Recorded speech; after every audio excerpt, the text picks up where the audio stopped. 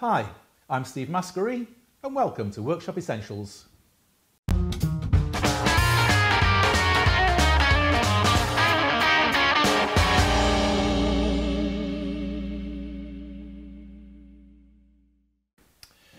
I have got a very stiff knob on my bandsaw.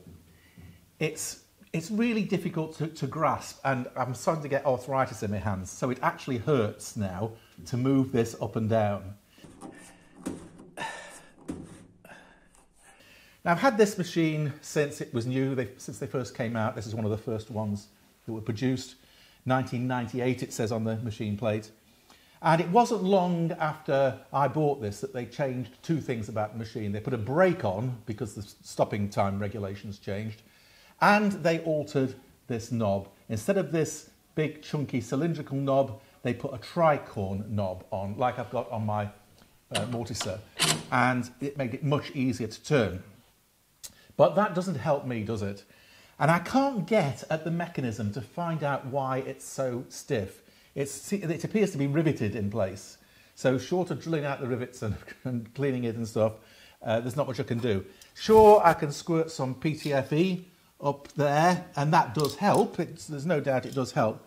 But it doesn't really solve the fundamental problem that it is uncomfortable to hold and operate this knob. I've got two options, I think, for making this work easier. I can attach a crank handle to this so that I wind it up and down.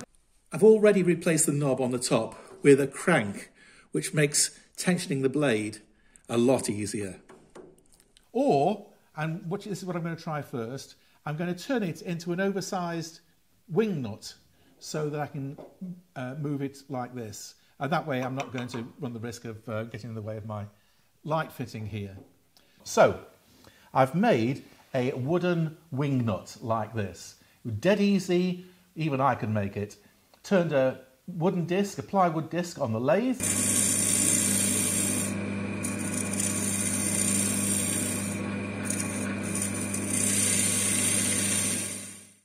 And then routed a very shallow groove in the flange.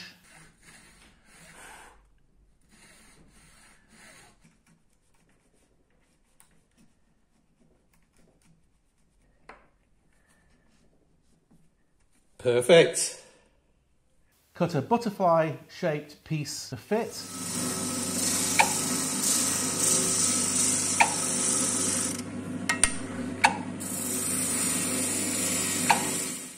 And glued it in place.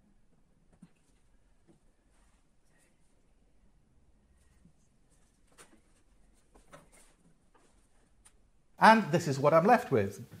Now, this knob has got 15 ribs and ridges around its circumference, which is handy because it divides nicely into three. So I have drilled a 4mm clearance hole in the knob, followed by a 3mm pilot hole in my plywood disc. And the result is I've got a knob that fits in there like that. This is fantastic. I love it. I love it. Triggers mallet, this one. Lovely to use. And then I've just got some screws which hold it in place.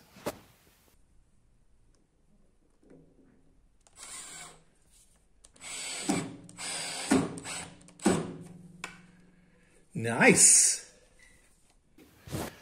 There we go, and that is just so much easier. I've got no pain, it's easier to get hold of, and it moves perfectly adequately.